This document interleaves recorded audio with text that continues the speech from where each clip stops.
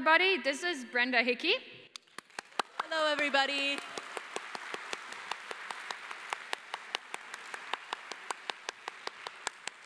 And you're here at Brenda's panel, where she'll both do a presentation and afterwards be open for your questions.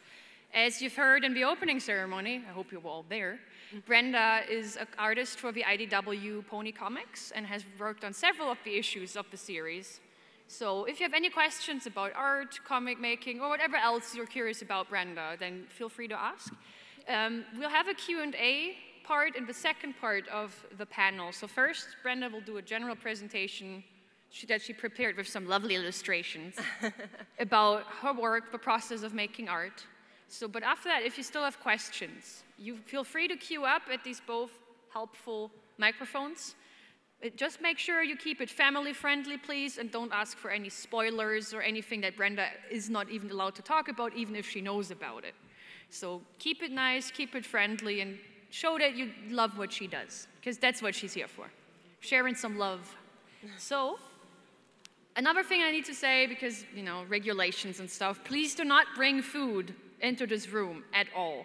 I get it, you're hungry, you know, you have some munchies, but no, please keep the munchies outside. You're allowed to bring water in here because it's really warm today, but no other drinks either, nothing that can stick or make a mess. So please keep all your other drinks and food inside your bags or outside the room, please. Thank you very much. So without further ado, it's time for Brenda.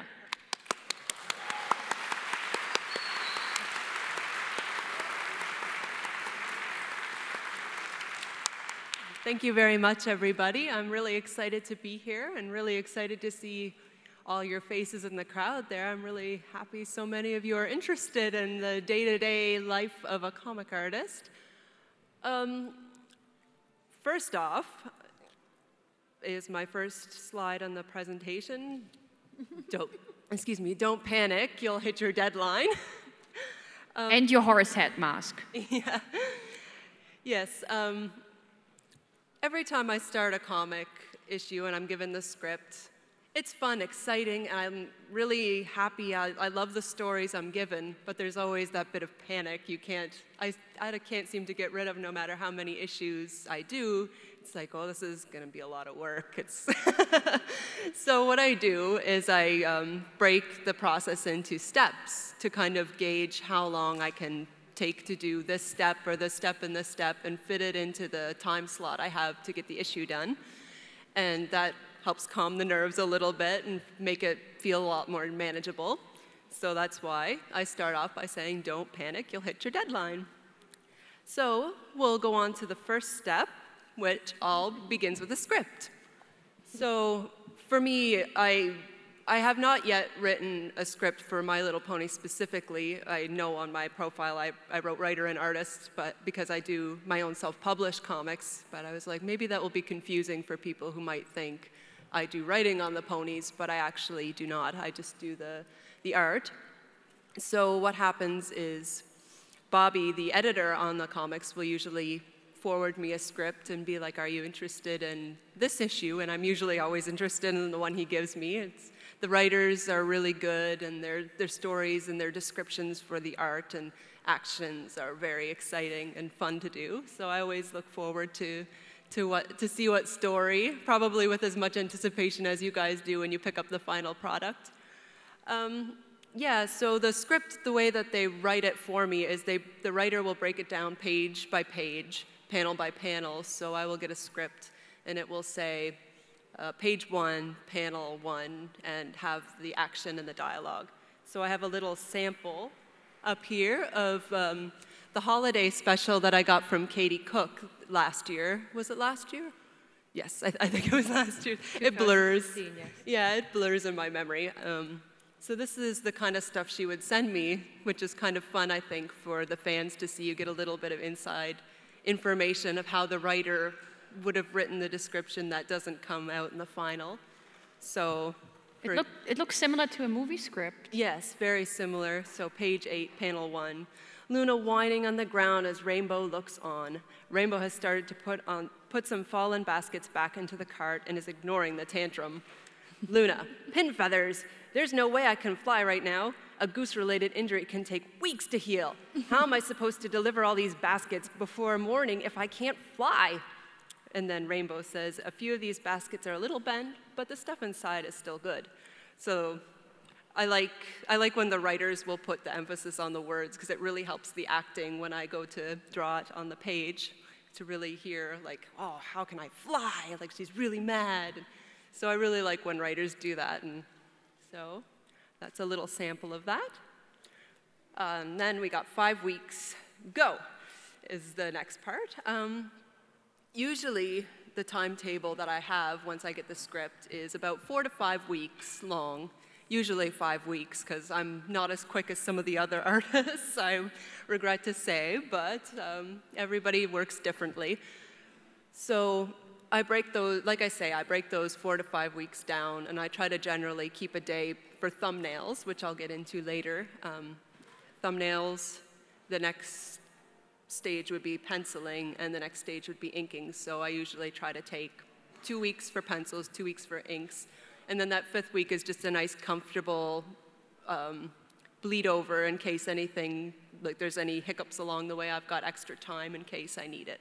So you do both the inks and the penciling. I know some comic companies share that load between more artists. Yeah. For you, it's all you. Yes, yeah. And if I had more time, I would like to do the coloring as well. I did color one issue, which was the issue with Spike and Twilight Sparkle. I remember. That looked really nice. Oh, thank you. I mean, I love Heather Breckle's coloring a lot, and it's not any offense to her, of course. I'm a bit of a control freak sometimes, and I like to control the aspects of the visuals. So, I mean, I do love Heather's stuff, and I'm always excited and happy when I see her colors come back, but yeah. All right. It's a good feeling to do it yourself. I get it. Yes. It's both good. Someone else interprets what you did, but you interpret it yourself. Yeah. It's also good. Yeah, so we'll get on to stage 1, the thumbnails. I don't know if the word thumbnail is, I got it from when I was in college. We called our little preliminary sketches thumbnails. And I guess it's a common enough term in the English-speaking world is to call them thumbnails, because I've come across other people who will use that term as well. But yeah, these are just the preliminary sketches. I just take a piece of computer paper, fold it in half, and doodle out the action as best I can. And if I don't like it, I can scratch it out and redo it. It's very unrefined at this point, and sometimes it gets really messy, and I don't know if anybody else looking at it can understand any of it at all. But it's kind of just visual notes for how I might want the page to look. So expressions like, you know, the basic Rainbow Dash here at the very first, where she's yelling at the other. It's a holiday special, so there are reindeer ponies in this one. She's yelling at the other reindeer ponies. And yeah, the basic panel setup, how I'd like the flow to go on the page and how I'd like the panels to be read. So we have some of that. For a writer, that would be the first draft, basically. Everything's just really rough and a bit messy, and it's just, this thing happens, I want to get that down. Yeah, not everything on this stage makes it either. Like, I might be like, oh, that doesn't work, what was I thinking? And redo it when I get to the page and see how it'll look in the final pencils. So that's stage 1. Stage 2, of course, is pencils. So what I do for pencils, I'll take those original thumbnails and I'll have them as a reference to the side.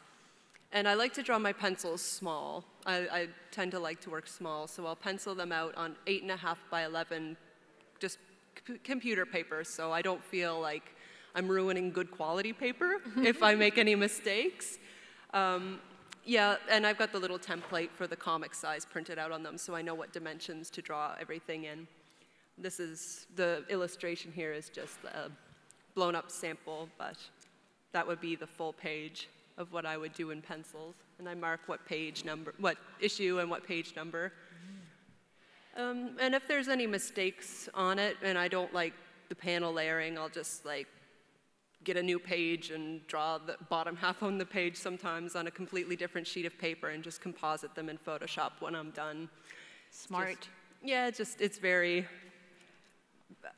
like I say, it's pencils. It's a bit more flexible, obviously, than inks, so I don't mind being a little bit messier with it in that regard.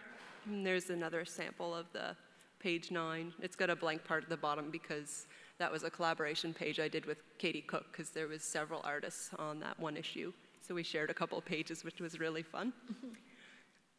The stage 3 is the blue line stage. So this is where I would take the pencils and composite them onto Photoshop.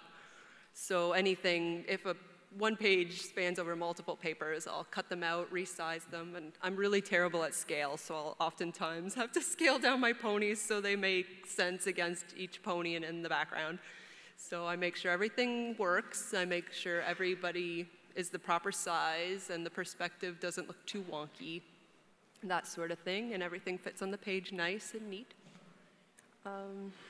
And then I take those blue line pages and I put them on the comics template that IDW gave me to make sure that it fits into their size dimensions, so no images get cut off, no dialogue gets cut off when the final version is completed. So the idea of making the lines blue is part of the process with how the comic's made? Yes, because when I do the blue lines, I will put down the opacity to 15%. So they're just very, very light blue lines of the pencil pages.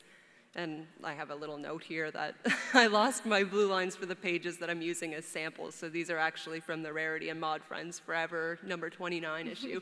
But this is the basic idea. Like, it's very, very light blue. And I do it that way because when you use light blue or you print in light blue, when you rescan it again, that blue does not show up at all. It's completely gone. All you get is the black and the white. So there's nothing left over from the sketches at all at that point? No. It's nice and clean and ready for the colorist. So I've learned that trick from my fellow comic friends. They're like, because before I did that, I used to take the pencils and blow it up onto 11 by 17 the way I did, but I'd print it off and trace it on a light table, and that took a lot longer.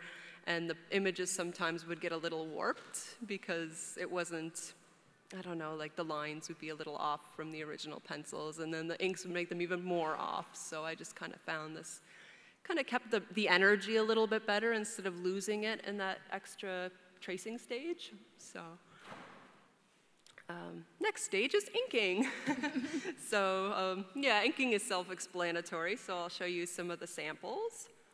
So this would be the final ink page. I like to work very clean with my inks. So that's... It shows. Yeah, so I know sometimes people have seen my originals in the past and they get like, is this a print-off? It looks like a print-off. And I'm like, no, it's not. These are the inks. I just like to work clean. So that's the sample of the Holiday Special page 8 and the Holiday Special page 9, again with the blank space for Katie Cook's art. And I always like to sign and date my work. It's kind of fun to look back and see what exactly did I make that page, and kind of like a journal in a way of my work. So it helps you keep track of your own progress and what you've done at the time. Yes. It's nice. Yeah. I got into that habit as well. It helps. Yeah. And here are the tools that I use to ink, because I know a lot of people are very curious to know what an artist uses as they create their art. So in the bottom, yeah, it's right for you. The bottom right with the pencil. I use the Stadler brand. I don't know if I pronounced that right. The Stadler brand 2H pencils. I like the harder lead, so you get a nice light line and you could kind of work it up as you're putting the final details on. For the main characters, I use the Pentel pocket brush that's on the left bottom. I like the variation of line width that you can get with it, and it's really easy. Like, I also sometimes for other projects use a sable hairbrush, Raphael, but I find those ones are really hard to get around the really round curves of the ponies, whereas the Pentel does it really, really well and doesn't mess up my ovals and circles the same way. It just kind of, it's a really nice, reliable tool. I mean, it can get a little blobby when it's humid out, but if I keep a tissue around to dab it every so often, it's usually pretty good. For the finer lines, I use, again, Stadler. I like that brand. 0.5, 0.7, depending on what thickness I like. And for the really thin lines, I use a Unipoint 0.05 or 0.01. That was recommended again by a comic friend who said the tip of this is really tough and it can take a beating. So I'm like, I like the sound of that, let's do this. And I just got hooked on them for the finer details, the thinner lines. So that's a summary of the tools I use. Oh, the paper, I just use a bristle paper. There's a printer that's a couple towns over from where I'm at, and he's a friend of ours, and he provides this really nice paper that really takes the ink really well. So unfortunately, I can't give you a brand because it's from a friend, but yeah, just a nice bristle paper, whichever your preference would be. All right, stage 5 is scanning. This is the not so creative part, but very necessary. So once your inks are all done and you're ready to go and you're like, this is good, time to send it to Bobby, you scan it in. I have an 11 by 17 scanner, which has saved my life.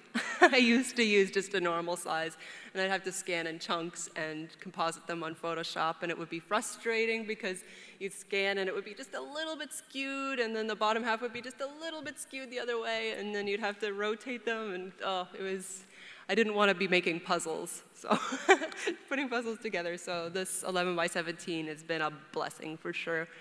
Yeah, we scan them, put them on Photoshop, and we just kind of adjust, make it pure black and white. I knock out the white, so it's just the line art, and I send it to Heather and Bobby. You say there's sometimes you get edit requests from Hasbro? Yes. Can you give an example of what that looks like at that stage? Yeah, I do have an example of that later on in the presentation. Okay. I will definitely get to it. Okay. Yeah, so yeah, we have some edits, and luckily with Hasbro, it's not that big of a deal. They don't give me too many edits, but every now and then. But like I say, I will get to that. And here we go. This is the part that's out of my control, is the coloring and the lettering.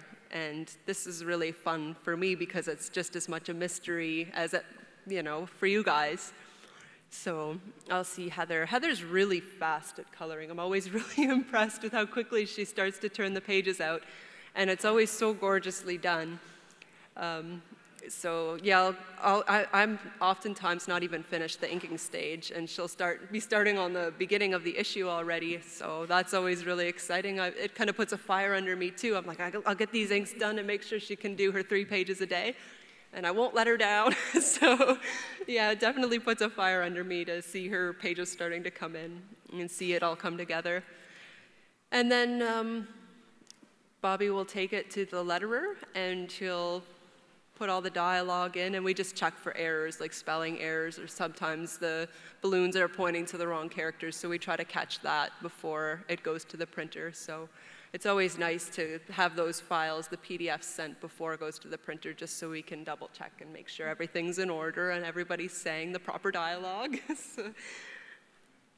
But yeah, that's really, as you can see too, Katie Cook has her part on the bottom of the page now, and I didn't actually see any of her art until this stage, so I was really excited about that too, because I'm a big fan of Katie's writing and her art style, so it was really an honor that we shared a page. Here's another example of the process. This is the art piece I did for the art book, the comic art book, that was put out by IDW. That one's really lovely. Yeah, I was really impressed with that book. It was gorgeous, and I was really honored they asked me to be a part of it. Yeah, they requested that we did a pinup exclusive for the book, and I was very happy to do that. And they wanted a lot of record of the progress, because they weren't set in stone how they were going to do things yet, but they did like the idea of putting some progress images. So I documented this one very, very closely, so that's why I chose it to show you. So the thumbnail sketch, this one's actually a bit more detailed than I usually do, and it's in pencil, which I usually do my thumbnails in pen. But yeah, the basic idea is a triptych with the 3 princesses, and Twilight's still just new, so and of course she's the main character, so she gets a little bit of a spotlight there. She's not in the triptych yet, but she's definitely part of the princess crew. And I just like Art Nouveau, and I like the idea of the triptych, and it's just, I wanted to make something that was visually appealing, so that's why I chose that. I wanted to be very careful, though, with the symmetry of this image. So that's why in the second part, in the middle image, I have a grid over the top of everything, so I could kind of really figure out the symmetry and make sure both sides equaled as best I could match, because it's all freehand drawing, so nothing's exactly perfect, but as perfect as you can get by hand. And then a little bit of a cleaner version of the pencils there on the very end. Oh, I don't know if that shows up too well up there. But it's a little blurry, and I apologize, the image. The next step, again, the blue line stage in the beginning. And then again, I printed off the low opacity blue line, 15%, and then I do the inks over top. And this version here is the color flats. So I just put down the basic color palette for the image before I do any rendering, just to kind of get a feel of where I might like to take it with the rendering. And this is the final piece, once I get all the shadows and the highlights done. And this is what they published in the book for the pinup. Thank you. Okay, here's the part about mistakes. So yes, mistakes happen, and I try to avoid them as best I can and try to keep the characters on model, except, of course, when I go a little goofy with the expressions, and I'm always very grateful Hasbro lets those go, because sometimes, especially the Pinkie Pie issue I worked on with her in Twilight, I did some really weird things with the expressions, and I'm like, this is going to come back for sure. But generally, they left it alone, so okay. like, for instance, so silly expressions can be too silly. Yeah, I was wondering if I was pushing it way too off model, like if they would be like, no, bring that back a little bit. But no, they're pretty good with that kind of stuff. But every now and then they will come back with some random things. Like one time they asked, Twilight, could you put the dip in her back a little bit deeper? Because I guess I was drawing her back too flat. So I went back over the whole issue and did that, and that was no big deal, because they pointed it out in the pencil stage. So I still had, it wasn't in inks yet, it wasn't set in stone, so it was really easy. For a while there, I was drawing the ponies with really pointy muzzles. And I didn't realize that I was making them so pointy until one day Hasbro's like, do you think you could round out the noses? They shouldn't have pointy noses. And I was like, oh, I didn't even realize I was doing that. And the ponies ended up looking a lot better because they pointed it out, so I was really grateful. And I was like, now I'm kind of wishing they said it earlier, because now I'm looking at all these pointy noses going, what was I thinking? But yeah, just little mistakes like that. There was one big edit that I had to do on a cover, and that's the example I have for you of like what the biggest fix would have been. So the Rarity and Cakes Friends Forever issue, I think it was issue 18 or 19 on Friends Forever. This was the original that I sent them, and I had sent it to Bobby a long time before I got the edit, but when it finally did come back randomly one day, he said Hasbro doesn't like the way the chest looks and the way that the nose and mouth looks, and they wanted her hair to be a little bit cleaner. They're like, Rarity wouldn't have loose strands of hair like that. She'd be nice and tidy. I was trying to go for that shoujo look, so I was trying to make wispy hair, and that's kind of where that didn't really work with what they wanted. So it's like, okay, we can fix this. We can do this. And there's a bit of a rush on it, too, because it came a little bit last minute, the edit, and Bobby's like, I'm really sorry, I hope it's not too much trouble, but it's like, we'll do this the way they want it, so let's get to it. So what I did was I redrew, like I took, on a separate piece of bristle, I took the original line art, and I redrew the chest, and I did the mouth digitally because that wasn't a big deal. I tried to do the chest digitally at first, but Hasbro's like, no, we still don't like it. So I'm like, okay, I can't get by with digital on this. I have to redraw it with ink. So I went back and redid it. It was a little tricky to get Mr. Cakes proper in the edit because it looked like he was just riding on Rarity's back, but he was tiny. So I was like, how do I make this not look awkward but keep the composition? So that was I think, one of the trickiest parts. It was just making Mr. Cake not look really awkward. So eventually it worked. I'm like, I'll just use the flowers and kind of fake it. Like, hopefully nobody will really think about it too much. But Flowers work. Yeah. So that's what I tried. And so I gave him this. I put all the edits in red so Hasbro would know right off what was the fix and what was the original. And they were happy with this one, so I was glad. But that left a lot of recoloring.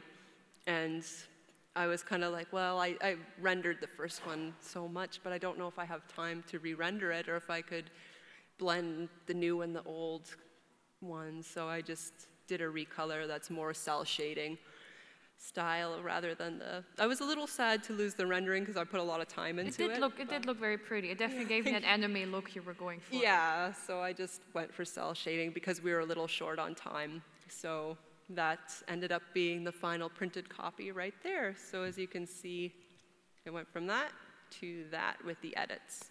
So yeah, that's the biggest fix I've had. I mean, most fixes I get will happen in the pencil stage where I'm definitely a lot more flexible, but this was a finished piece of artwork that I had to go back into once it was all colored up to figure out how to make it work.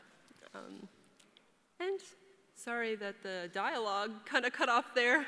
It's a little bit of awkwardness in the transition of the file, but yes, that's the presentation, and thank you so much for your interest in the process. And I know everybody has a different way of approaching comics and how they would take a script to the page, and this is just one of many. I'm sure as many artists as you talk to will have as many different stories, so thank you very much. Thank you.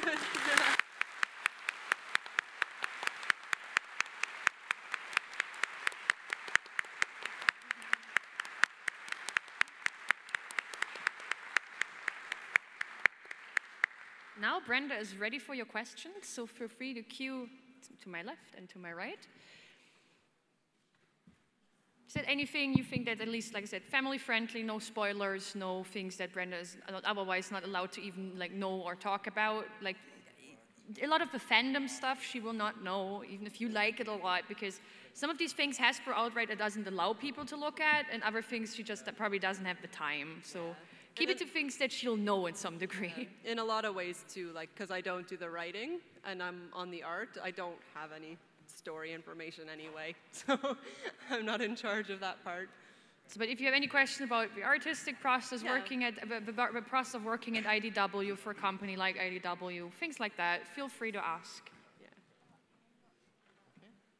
I have a question. It's probably really typical, but do you have an artist who you say oh, that person inspires me a lot? That person, yeah, I look at their stuff and I'm like, yes. Yeah, so many. I love Avatar: The Last Airbender and Korra. So. You have excellent taste already. And of course, in relation to that, also the new Voltron. Ooh. I started watching that. It looks good. Yeah, Studio Mir is really amazing, what they can do with animation and stuff. I just am blown away all the time I watch it. So yeah, I really like them. A lot of my friends too, I'm really inspired by my friends and their enthusiasm and their style, and just seeing them grow as well gets me excited, because it's I remember years ago when I'd see your first comic, and to see where you've come from there is really getting me pumped, because you're into this, I'm into this, we just love the comics medium, and yeah, that. And so friendship is magic. Yes, friendship is magic. So, and they've got a lot of good tips and stuff for things that I have questions on too, so I find having friends who also work in art is really helpful to keep you jazzed. Yeah, I can confirm that. Get people, if you want to draw, get people around you who draw too. Even if they're better or worse than you, quote unquote, everyone's different. Yeah. But don't be afraid to talk to artists. Artists like to talk about their stuff. Yeah, and of course in my formative years, I did anime a lot. I got my Cardcaptor Sakura key on me today. And of course Sailor Moon, so a lot of that magical girl stuff is a big thing in my childhood. So that also helped form my art style at an early age. Nice. So you first, please. Yeah. Okay. Hi. Hi. You mentioned that the stage of lettering is a stage for itself. That is later added. And I was wondering, could there arise any problems with the space that is left for the letters? So you have to intervene with the stage earlier when you already do the penciling? And do you draw the speech bubbles yourself? No, I don't get to draw the speech bubbles. Every now and then I'll sneak in a little bit of hand lettering with my own speech bubble. For dialogue, I really want the vocal expression to come through. I've been doing that a little less these days. But yeah, sometimes if I'm drawing the pencils, and I scan them in, and I'm like, oh, geez, I didn't realize how much dialogue was in this, and the characters are taking up a lot of space. It's really easy just to use the lasso tool around the characters and shrink them down a little bit, so I can make room for the dialogue. And sometimes, there was one time I did get the PDF back, and there was a speech balloon that completely covered Rarity, and I was like, oh no, she would not approve of this, we gotta fix this. So I had to take the page from the color stage and try to rearrange, kind of post everything to make that dialogue work. So eventually we got it, and Rarity got to be seen, and she wasn't angry at us, so. All good. But so you're accounting for space, for speech bubbles is your own thing because you don't place the speech bubble. Yeah, it can be a little tricky because the speech bubbles come so much later in the process, and I don't have control over it, so it's a little tricky to kind of... So you just try to estimate? Yeah, to try to predict where they might show up. All right. So, thank you. Yeah, thank you so much.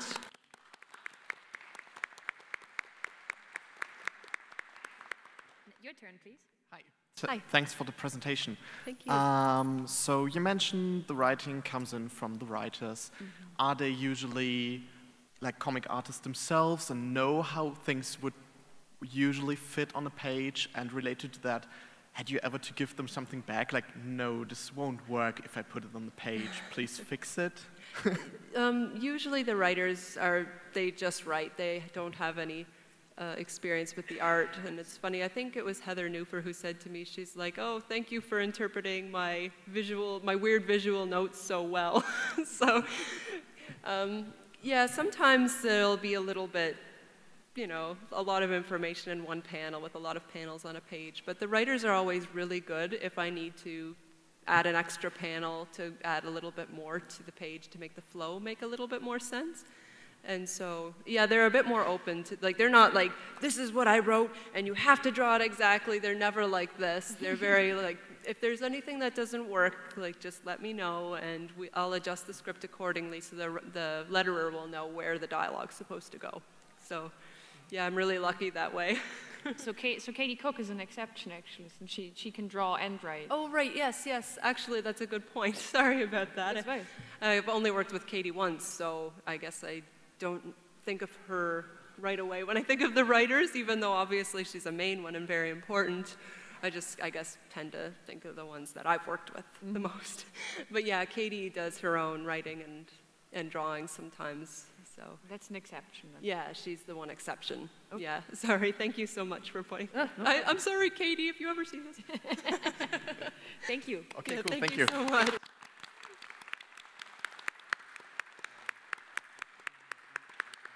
Next up, please. Hi, I'm Celestia Fan from Twitter. A few days ago, I asked you about what's your favorite cover, and now I see your presentation about holiday special. So, this one. Oh, yeah. So I have a question. Do we have an autograph session later on? I actually have a table. It's upstairs. It's in the vendor area. Okay. And I'm there all weekend, so you'll definitely be able to find me to get signatures. But then I give you this now. Sorry? I give you this now. Oh, thank you so much. Oh, that's awesome. Thank you so much. Thank you.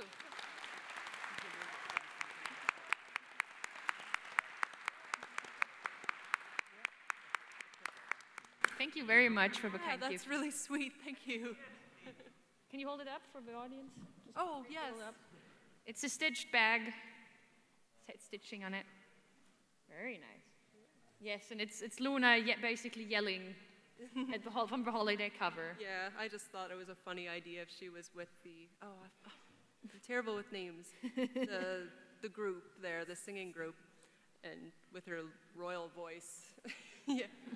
The ponytones, yes, thank you, the ponytones, and she's using that royal voice and just drowning them all out and being kind of unaware of how she's going on. Excellent. I love that cover a lot. Thank you It's very very much. in character. It feels like, yeah, I can see this happening. Okay, next step, please. Hi. Hi. Earlier you mentioned that Hasbro likes to watch a little bit over your shoulder when you're working. So I was wondering how you can develop a personal style if you have to stick to some standard model. Yeah, I think if it's close enough, because one thing I do love about the My Little Pony comic series is every artist and every writer, they team up and they bring something completely new to the comics. So we've been very fortunate that Hasbro, as long as they're on model enough, they're happy if we can put a little bit of individuality into it. Like Andy Price works so much differently than Agnes, who works so much differently than Tony. And so I find that fun too, because it's like I work on the comics, but I can also still be a fan of the other people's work and their writing. And yeah, so yeah, we've been very fortunate with Hasbro for sure to let us kind of do our thing as well as kind of try to keep to the pony model. Yeah. Thank you. Yeah, thank you.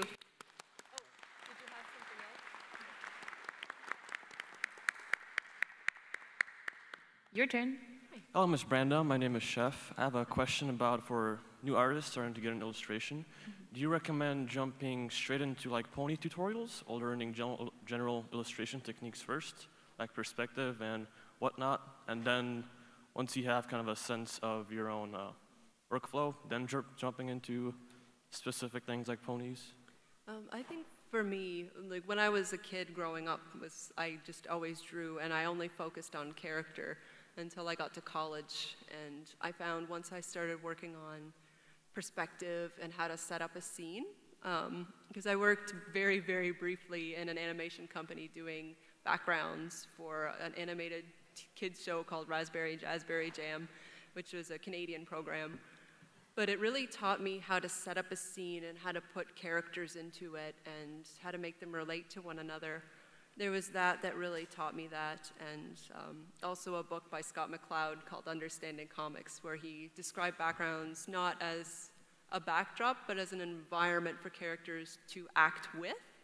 And that really inspired me to work on the perspective and the backgrounds. And I think that was really what pushed me from just novice drawer to a professional, was really knowing how to set up a scene and how to use your visuals to tell the story, using any kind of tricks and techniques you could, like staging in a background. You show kind of like similar pieces of the same background after an establishing shot. So I'd say something really good to work on would be, I mean, definitely your characters and posing. That's not unimportant. It's just you kind of have to know how to make it all work together. And you can, when it comes to comics, comics are kind of free reign. You can do what you want with them. The thing I like about this day and age is that webcomics kind of open the floor for whatever stories, whatever characters, whatever voice you want to give to them. You don't have to adhere to anybody's standards. So it's a good place to learn and explore and get feedback from people in your audience to tell you if they like your story and what things are working from a reader's perspective as well, because that's also very valid. Did I miss anything else, or? I think that's it. Thank you. Oh, okay. I'm making sure I answered everything. So thank you. Good luck.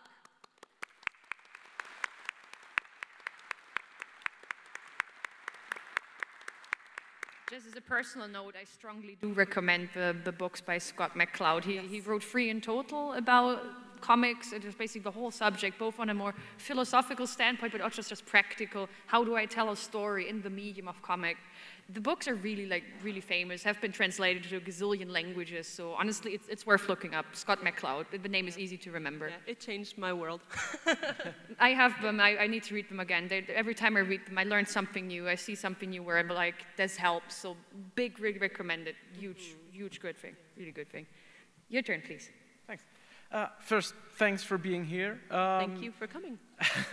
And the question I have is about how do you deal with if you have a very specific idea in your head about how something should look and you just can't make it work. You just can't get it to work on paper. And I mean, on the one hand, how do you deal with it artistically? On the other hand, psychologically, that it doesn't drag you down into self-doubt or maybe even an art block? Well, it's really hard to not get the self-doubt and the self-hate. Let me say, I don't know that this will ever go away, because even artists that have been working in the industry many more years than I have, I talk to them about these problems and they say, oh yeah, I've got days I just lie on the floor saying, why? Why do I do this? And if I've done this for this many years, how come it's still hard? Because it'll never be easy, unfortunately. you'll just kind of develop better ways of coping, maybe, I hope. So deal with it. You learn to deal with it. Yeah, you learn to deal with it. Some days are harder than others, but you learn to deal with it, and you get through it. Yeah, and if something really isn't working and you're super stressed about it, sometimes the best thing to do is leave it for a while, and maybe even like scrap it completely and come at it from a different angle, because maybe you're just giving yourself too much work. Because sometimes I'll be like, oh, this is so frustrating, I can't get this, and I realize I haven't done a close-up shot in a few panels. I'm like, you know, I could just give myself a break. Instead of drawing all this background in every panel, why don't I just give a nice close-up? People like close-ups, so why do I feel I have to draw a bazillion things in every panel? So yeah, just try to remember to breathe and come at it at a different perspective when you've calmed down a bit, because unfortunately I can't guarantee that self-doubt will ever go away. I wish I could. Okay, thanks a lot. Yeah, Thank you. You're welcome.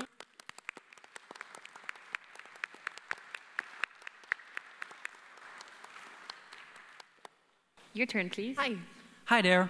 I just wanted to ask, are there any tips you would give someone who is just starting out or just considering drawing comics? Like, for example, is there a certain type of like pen you should use, or certain types of shape you should practice drawing, or something like this? It's kind of whatever you want. I think when you begin, especially the very, very beginning, just do what's fun for you, because it's not a job yet. You don't have to stress about things. You just I want to just tell a story, and I just want to do these drawings, and I just want to do these drawings, because at that point it's for you, you know? So make it yours, make it something you're excited to go to the drawing table and work on, because you're not obligated to anybody at that point, and it's all personal growth. As for the tools and stuff, it's whatever you want to use. Like, comics are whatever you want them to be. Like, I've known people who use photography to like as their visuals, and then they'll write dialogue over the photos, and that's their comic. And I know this guy who lives in my hometown, and his goal is to use the cheapest material. He's like, Sharpie on copy paper. I don't want it to be precious. I want it to be more emotion, like quick to the page. Like, that's his technique. So it's whatever you want to do and whatever medium you feel comfortable with. Like, I personally like the brushes and the felt tip pens, but that's not for everybody. So it's what you want to do. Okay, thanks. You're welcome.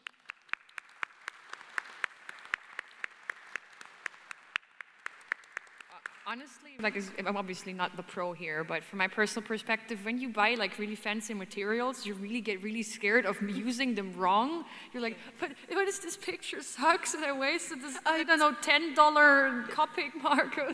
Yeah. So honestly, start are cheap, it's fine. It might not be like the fanciest, but honestly, like a good tool can make a decent drawing even nicer. But if you don't know anything about your tools yet, don't stress it. Go start simple, easy, cheap, doesn't matter, it's fine. Yeah, when I was the basics, and don't stress it. Yeah, when I was a kid growing up, when the back-to-school sales would come on, I was the happiest kid, not because I wanted to go back to school, because I hated school, but because then suddenly you get those, the paper with the blue lines on it, the packs of paper would be on sale, and those mechanical pencils, and my mom would buy me some, and a new binder so I could put all these pages in and make my comics. So yeah, that's how I started, was just mechanical pencils and like school paper. And it's a perfectly fine way to start. Yeah. Your turn, please. Okay. Hello. My question is, what is your favorite MLP character to draw, or which is the most fun? To draw, I like drawing Rarity a lot. Like, she is one of my favorites. Fluttershy is my favorite pony, but I think because I want to make her look as good as I can, when you're too focused, I want to make this the best drawing, it's never your best drawing. So unfortunately for Fluttershy, I think I put too much care that it kind of backfires. But Rarity is a lot of fun. It took a while to understand the hair curls in her mane. The hair is crazy. Yeah, it took a while to understand that, but once I figured it out, I was like, I like this. And her eyes, I find the ones that have the big oval eyes are really hard to ink sometimes. So the fact that hers are the nice curved line at the top with the bottom, I don't have to stress so much about what if I get that oval wrong? Thanks. So yeah, Rarity's definitely a lot of fun to draw, and she's so dramatic. Yeah, just, like, amazing. Yeah. Okay, thanks. Yeah, thank you.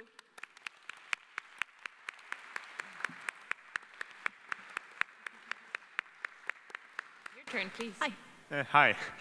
You mentioned that you are not currently writing any comics or pony comics.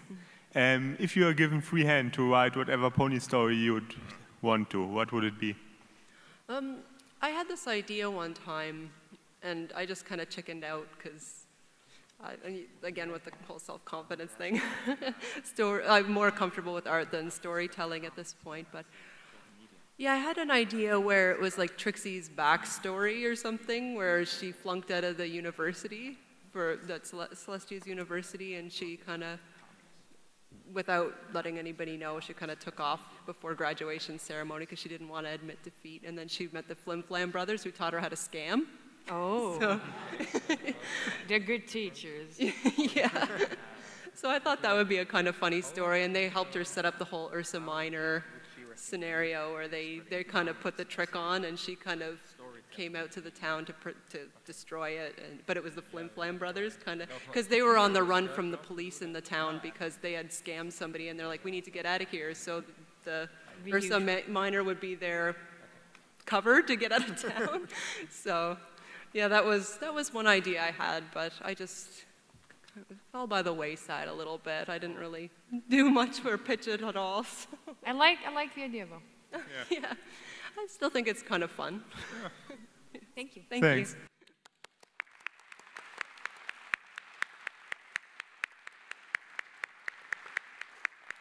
It seems like you have the honor of the last question. Thank you. Comics as a medium is a really cool storytelling way, but it's very often overshadowed by TV series and movies and other mediums. What's your thought about spreading more people to read comics? I think if the comic shops were, like, I know a lot of really, really good comic shops that are very open and welcoming to new clientele, but there's still some of those old ones where it feels a little bit like, you know, the guys are just in the back playing magic cards, and anybody new coming in, it's like, so, you know, they come in and they get ignored, and the guys playing cards kind of look them up and down, like, what are you doing here? This isn't where you belong. So if that kind of starts to die out, and like, I know a lot of good comic shops, though, too. I'm not saying they're all the little dungeon comic shops.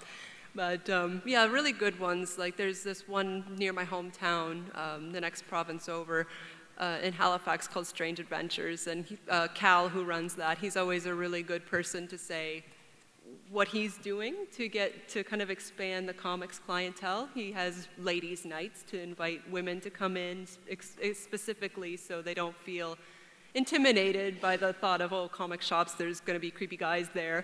He has ladies' nights, and he'll invite actually women who work in the comics industry to do signings on ladies' nights to show that, you know, this is for us too. And I like that a lot. Yeah, and at Halloween, instead of passing out candies, he'll pass out like some of the comics from his cheap bin. He says, "Rot your mind, not your teeth," is his little slogan for that. So yeah, things like that. And if we could get comics out of just the comic stores, I think, like in the way it is in North America, we don't really sell comics beyond the comic stores, except maybe a bigger bookstore will have the graphic novel collected versions, but you'd never get the single issues, except maybe some Archies on a spinner rack at Chapters kind of thing, or an Archie comic at the grocery store, but we don't really have more than Archie at the grocery store, so there's a lot more all ages. I think, from my understanding, I think in Europe, there's more... It's a bit different. Yeah, it's a bit more, all ages is a bit more accessible. In general, the medium of comics, I feel, has had an easier time in Europe being seen as actual art than in America. In America, I think it had a harder time being taken seriously. Yes, I feel that's true too, so... Yeah. I'm glad to hear that there's, you know, more efforts to make it more open, because I think nerdy things are for everybody, right? It's like we're all here, we're all fine here. It's fine that we're here, and nobody should feel like they shouldn't be here. So. Yeah, like IDW did they did the small versions of the comic books. They called them fun packs, and they reduced the size, put them in a little pack with little temp tattoos and stickers, and you can find those at Toys R Us and at Target and stuff. And Shoppers Drug Mart, where I'm from, the Canadian store. So yeah, they're trying to kind of push them into the realm of everyday. So that's awesome. Yeah. Thank you. Yeah, thank you so much.